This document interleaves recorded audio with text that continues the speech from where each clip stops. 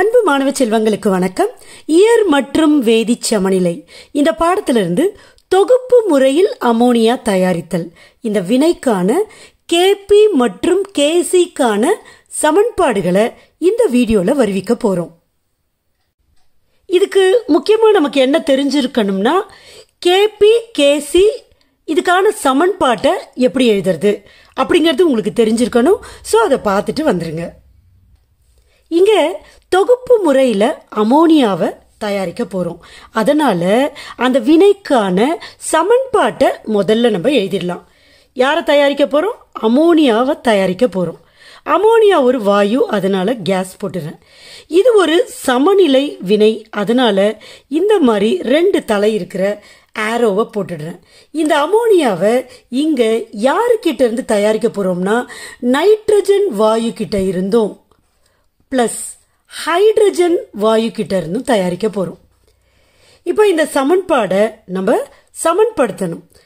Hydrogen இங்க 3 இருக்கு, இங்க 2 இருக்கு. இந்த 2ஆல இங்க பெருக்கிறோம், இந்த 3ஆல இங்க பெருக்கிறோம். இப்போ ஹைட்ரஜனும் சமமாயிடுச்சு, நைட்ரஜனும் சமமாயிடுச்சு. இப்போ இந்த வினையின் மூலமா, அதாவது நைட்ரஜனும் ஹைட்ரஜனும் வினை புரிஞ்சு அமோனியா உருவாக போகுது. இப்போ இதை ஒரு கலன்ல நிகழ்த்த போறோம்.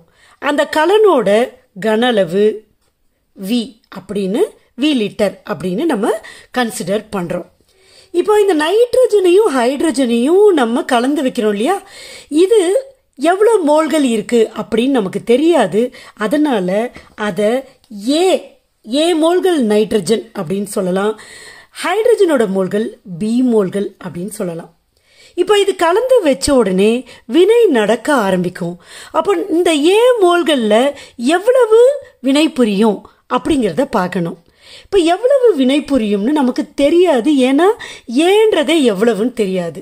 அதனால வினை புரியக்கூடிய மோல்களை நம்ம எக்ஸ்ன்னு கன்சிடர் பண்ணலாம். ஏ மோல்கள் நைட்ரஜன் இருக்கு, எக்ஸ் மோல்கள் வினை புரியுது. அப்போ எக்ஸ் மோல்கள் நைட்ரஜன் கூட எத்தனை மோல் ஹைட்ரஜன் வினை புரியும், எவ்வளவு மோல் அமோனியா உருவாகும் அப்படிங்கறத எதை வச்சு சொல்லலாம்? இந்த ஈக்குவேஷனை வச்சுதான், இந்த சமன்படுத்தப்பட்ட சமன்பாட்டை கொண்டு சொல்லலாம். சரியா? இந்த சமன்பாட்டுல இங்க 1 இருக்குன்னு அர்த்தம். அப்போ 1 மோல் நைட்ரஜன் 3 மோல் ஹைட்ரஜன் கூட வினை புரிஞ்சு 2 மோல் அமோனியாவை உருவாக்கும். அதுதான் இந்த பேலன்ஸ்டு ஈக்குவேஷன் நமக்கு சொல்லுது. அப்போ எக்ஸ் மோல் நைட்ரஜன் எத்தனை மோல் ஹைட்ரஜன் கூட வினை புரியும்? S, you are right, 3x mole hydrogen கூட வினை புரியும். எவ்வளவு மோல் அமோனியாவை உருவாக்கும்? 2x மோல்ஸ் உருவாக்கும். இப்ப நம்ம கேபி கேசிக்கான சமன்பாடுகளை வருவிக்க போறோம். ஏற்கனவே நம்ம ஹெச்ஐ உருவாதல், PCl5 சிதைவடையும் வினைகளுக்கு இத மாதிரி கேபி கேசி மதிப்புகளை கண்டறிஞ்சிருக்கிறோம். அங்க நம்ம என்ன ஸ்டெப்ஸை ஃபாலோ பண்றோமோ அதே தான் இங்கேயும் ஃபாலோ பண்ண போறோம். இப்போ இங்க என்ன பண்ண போறோம்னா, இங்க 3 பேர் இருக்காங்க.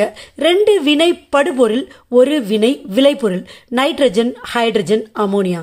இவங்க ஆரம்பத்தில் எவ்வளவு இருந்தாங்க, எவ்வளவு வினை புரிஞ்சாங்க, சமநிலையில எவ்வளவு இருக்கிறாங்க, சமநிலையில இவங்களுடைய மோலார் செறிவு என்னன்னு கண்டுபிடிச்சி அந்த மதிப்புகளை கேபி கேசியில பிரதியிட்டு அதுக்கான சமன்பாடுகளை கண்டுபிடிக்க போறோம்.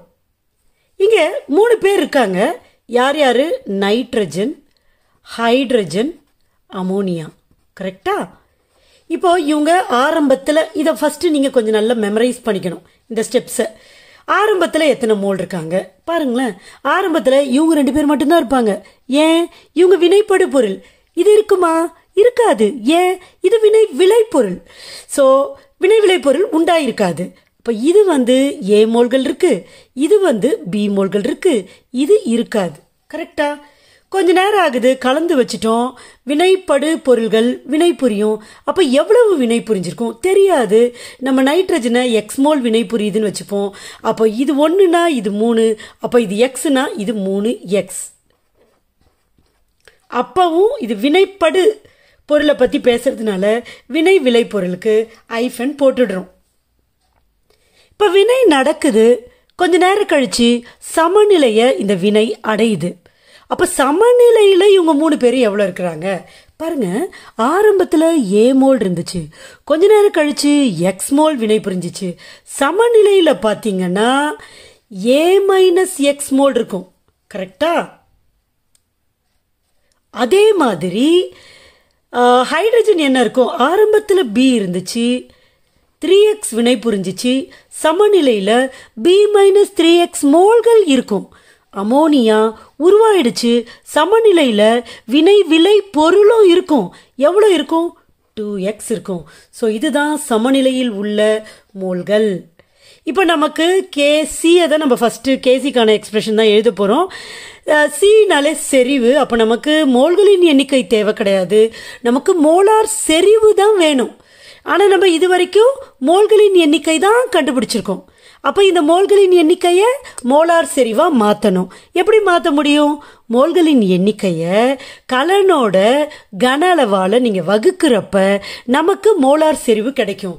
அப்போது இங்கே சமநிலையில் மோலார் செறிவு ஏ மைனஸ் எக்ஸ் பை வி, இங்கே B minus 3x by we, இங்கே 2x பை வி. இப்போ மோலார் செறிவுகளை கண்டுபிடிச்சிட்டோம். இப்போ வினை படுபொருள், வினை விளைபொருள் இவங்களோட மோலார் செறிவு நமக்கு தெரியும்.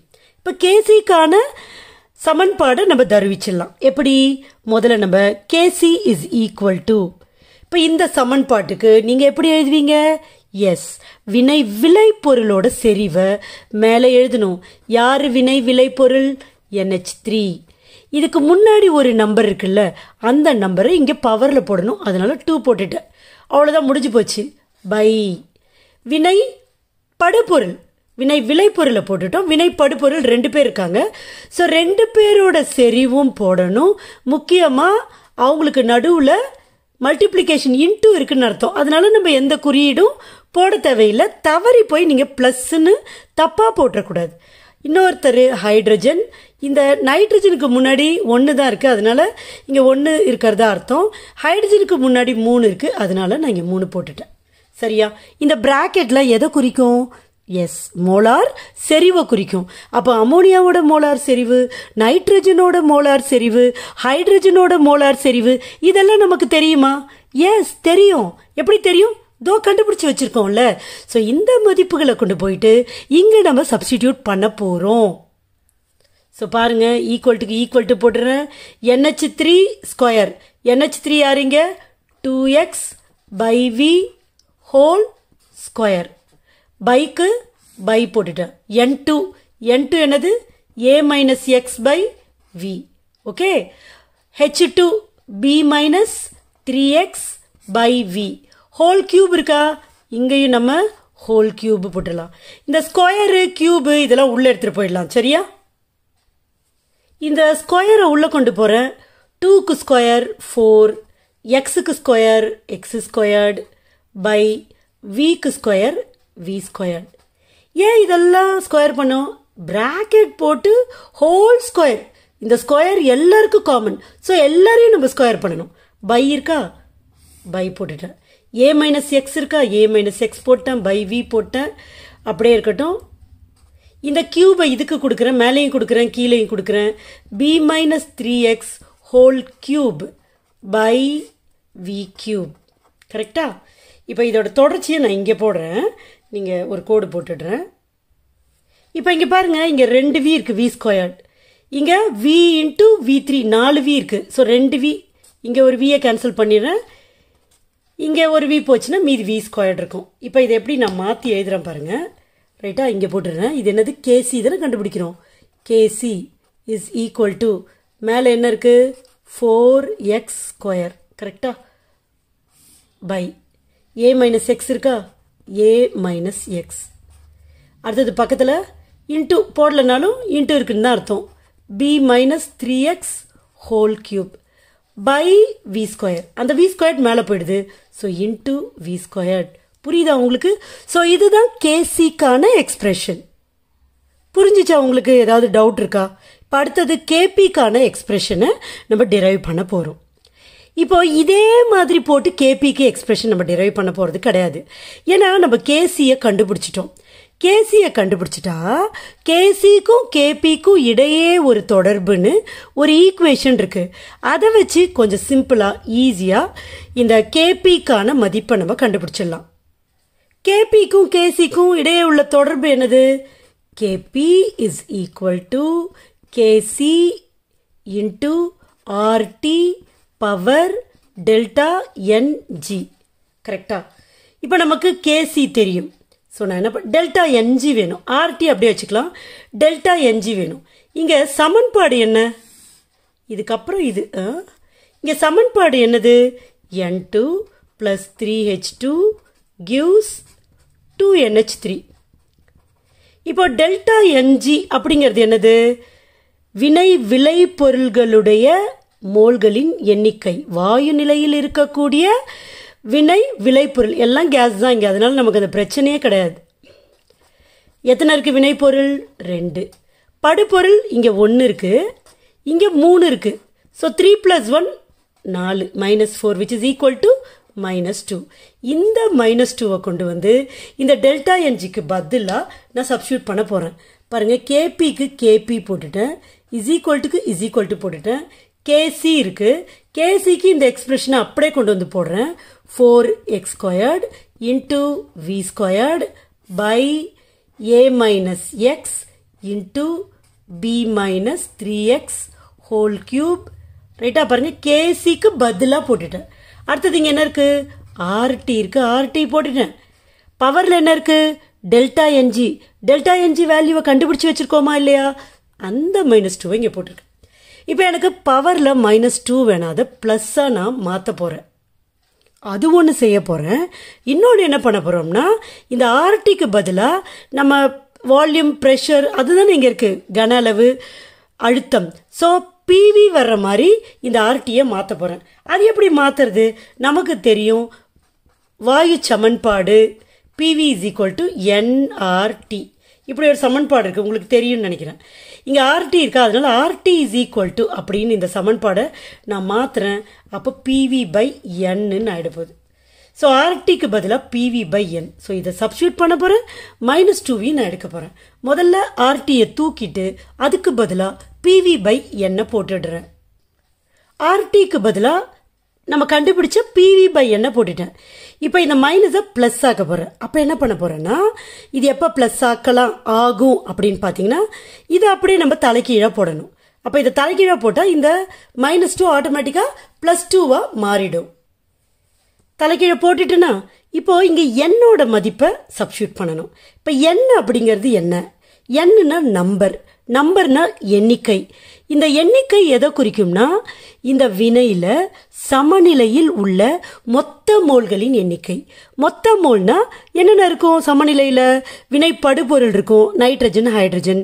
வினை விளைபொருள் இருக்கும், அமோனியா. இவங்க எல்லாரும் எத்தனை மோல்கள் இருக்காங்களோ அத்தனை மோலையும் நம்ம ஆட் பண்ணணும். இங்க பாருங்க, சமநிலையில் உள்ள மோல்களின் எண்ணிக்கை. Nitrogen a-x, hydrogen b-3x, ammonia 2x. அப்போ இவங்க 3 பேர் இவ்வளோ இருக்காங்க. இப்போ மொத்த மோல் வேணும்னா இவங்க 3 பேரையும் நம்ம கூட்டணும். நைட்ரஜன் வந்து a-x, ஹைட்ரஜன் வந்து b-3x, அமோனியா வந்து 2x. 3 ஆட் பண்ணிடலாமா? இப்போ a மதிப்பு தெரியாது, அப்படியே வச்சுக்கலாம். ப்ளஸ் b அப்படியே வச்சுக்கலாம். இது -x -2 மைனஸை ஆட் பண்ணுங்க. -x -3x -4x -4x + 2x வரும். -4 + 2 -2x கரெக்டா? which is equal to a + b -2x. இதுதான் மொத்த மோல்களோட எண்ணிக்கை, அதாவது n. ஸோ இந்த எண்ணை தூக்கிட்டு இதை போட போகிறேன். எழுதிட்டுமா? So this is equal to 4x² into v². எல்லாத்தையும் நான் பிரிச்சுடுறேன். n-க்கு பதிலாக இது a + b -2x whole square, என்ன ஸ்கொயர் இருக்கு, by a - x b -3x whole cube. pக்கு square, இந்த ஸ்கொயர் 3 பேருக்குமே. So pயோட square into vயோட square. இப்போ இங்கே பார்த்தீங்கன்னா இங்கே ஒரு v² இருக்கு, இங்கே ஒரு v² இருக்கு. கேன்சல் ஆகிடும், கேன்சல் ஆகிடும். ஸோ இதுதான் KPக்கான சமன்பாடு. So Kp is equal to 4x squared into a plus b minus 2x whole square by a minus x into b minus 3x whole cube into p squared. So இதுதான் Kpக்கான சமன்பாடு. தொகுப்பு முறையில் ammonia தயாரித்தலுக்கான Kp மற்றும் Kc மதிப்புகளை நம்ம drive பண்ணிட்டோம். உங்களுக்கு புரிஞ்சிருக்குன்னு நம்புறேன். தேங்க்யூ.